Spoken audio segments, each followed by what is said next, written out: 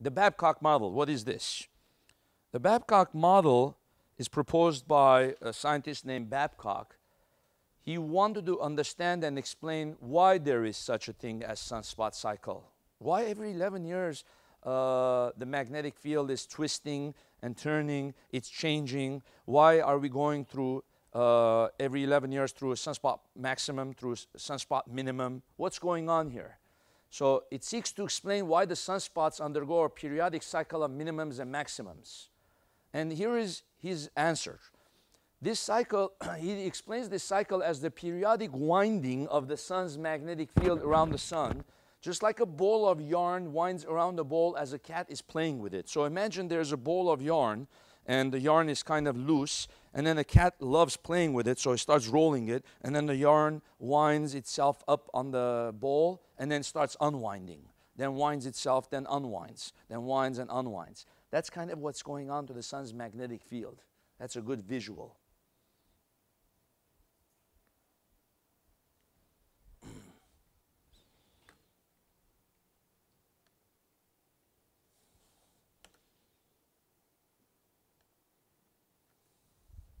Remember, I showed you this earlier, show you how the sunspots are created. But let's start from here. What happens to make this thing start? Well, first you have a magnetic field like this, nice and easy. The magnetic field at the start of a cycle. Then sun's differential rotation begins to wind magnetic field below the surface. Remember, one of the things we noticed is that the middle of the sun rotates quicker than the ends. It's weird. The sun can do that because it's a gaseous object, you know. So the middle winds faster, and then the ends rotate slower. So if that is happening, imagine you take a bunch of yarn and you start twisting the middle faster than the ends. What's going to end up happening is that yarn is going to start wrapping itself up and up and up, in a weird fashion. And then you're going to have the subsurface magnetic field beginning to coil up on itself, you see. It coils up on itself. Winding continues. Only a single field line is shown for clarity. Well, what they're doing here is they're showing you only one of them. It basically gets really coiled up. Subsurface magnetic field now in coils. Coils develop kinks that break through the surface.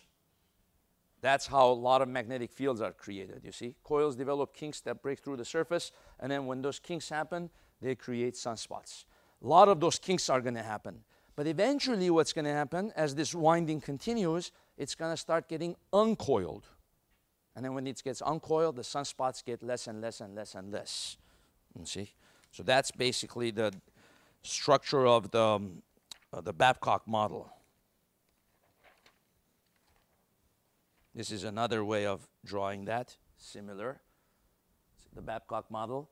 Magnetic field starts easy, gets wrapped around, gets all twisted up, twisted up, twisted up, and gets very, very twisted. Okay? A lot of sunspots form. And then the cycle goes back. It gets untwisted, untwisted, untwisted, untwisted. Then a sunspot minimum begins. Then it gets twisted, then sunspot maximum begins. You see? Maximum. So how many years does it take to go from the top of the picture to the bottom? From here to there. The whole cycle takes 11 years, right? So it's about 5.5 years to go from sunspot minimum to twist up, twist up, twist up, twist up, reach sunspot maximum. 5.5 years. And then to unwind, 5.5 years. Okay? And so the whole thing is done in 11 years. But after 11 years, the magnetic field has twisted itself. It's upside down. Okay? So then now it's completely opposite to the way it was. And so the magnetic cycle takes 22 years, you see. So it's pretty complex. You wouldn't think the sun has all this weird stuff going on, but a lot more complex than you would think, you know.